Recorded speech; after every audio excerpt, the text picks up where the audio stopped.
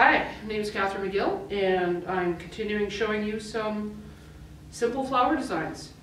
This one is a cat food tin screwed onto a piece of birch. My Oasis has been in soaking,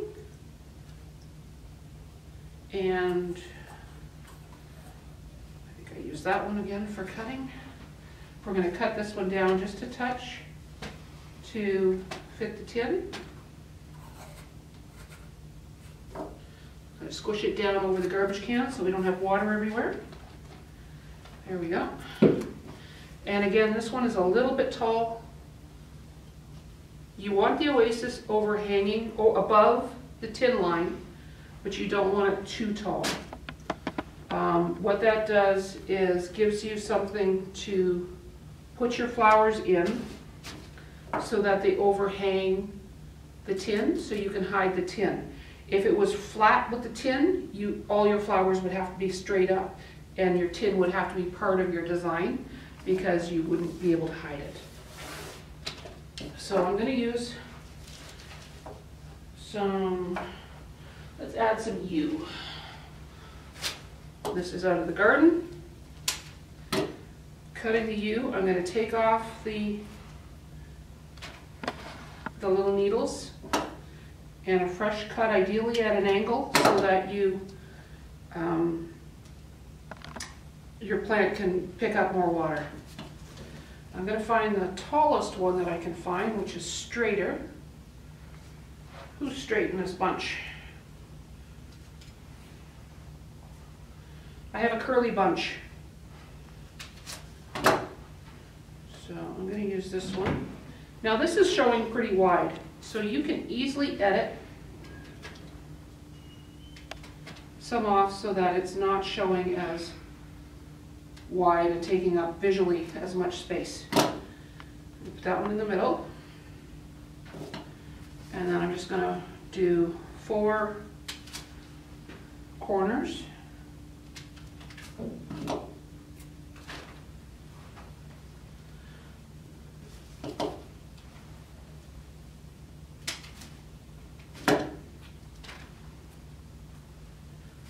And you can go out to your garden and see what's still green, see what's still going, because we still have lots of things that are nice and green in the yards or in your neighbor's yard. You can go visit your neighbor, take the dog for a walk and a flashlight, or not. You didn't hear it from me. I actually have great neighbors, and they know that I have asked them ahead of time, and they have said, yes, you can help yourself. So this plant would be very, very similar. So I'm not going to use this one today. We're going to go with some leatherback, because I have leatherback from buying the flowers. They came with some leatherback fern. And again, I'm just going to go around the 4, in between the 4 that I've already put in.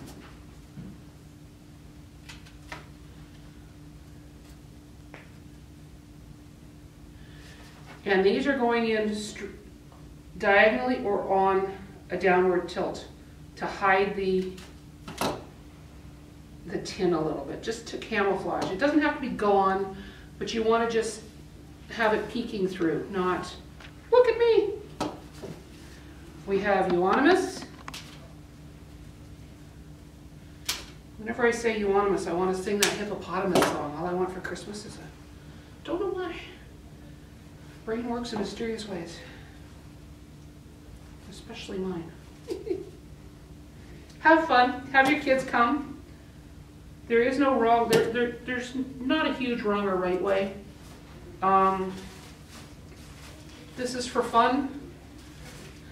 If you're looking to do competitions and get better and better with it, join your local horticulture society. Haldeman has one. Haldeman Horticulture Society, and they have a CD Saturday coming up, which is a great online event right now this year, with lots of different speakers, and it's all free, but it's a fun way of learning and keep learning. Now I've added some variegated euonymus, and you can see right away how it brought some light into the arrangement. And then we're going to do some flowers. Again,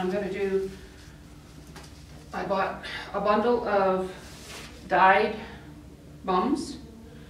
These are dyed with food coloring.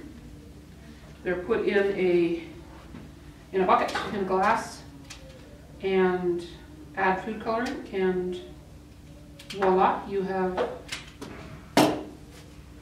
some fun, pretty colors.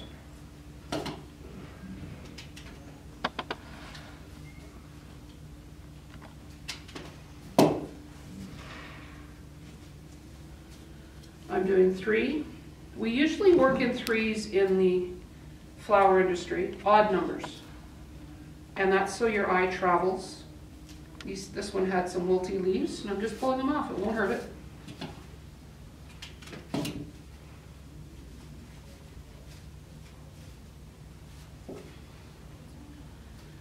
And let's see. We have lots of green, so let's go with another color. This green has some pretty white in it, and that should bring another tone to the arrangement. These flowers have all been conditioned, and what that means is they've been in a bucket of water, usually tepid, lukewarm water, and let them drink as much as they can, ideally overnight, but at least a couple of hours. And that will give you the longest lasting flowers that you can have. And they usually come with packets of food if you're buying the plants from the flower store, grocery store. And that food will help extend their life as well, so do use it. If you want to extend, oh, I know a fun tip that you might like.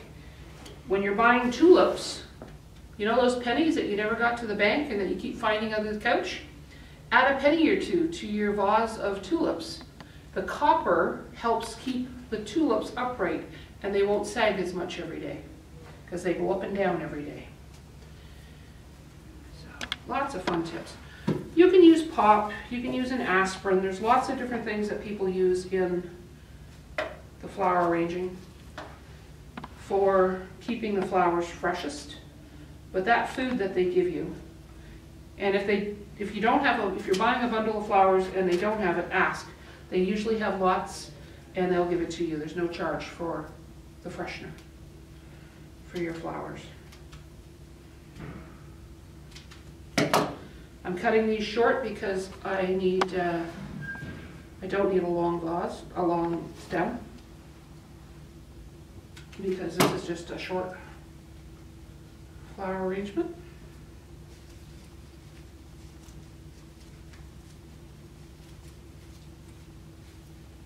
And I think I want a little bit of the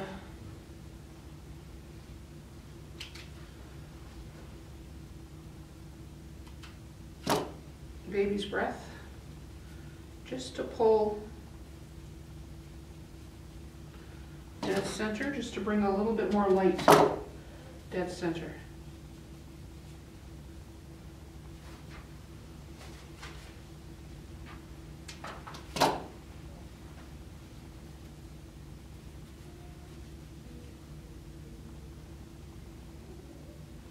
There you go. So it's just a little design on birch, done in a cat food tin. Enjoy.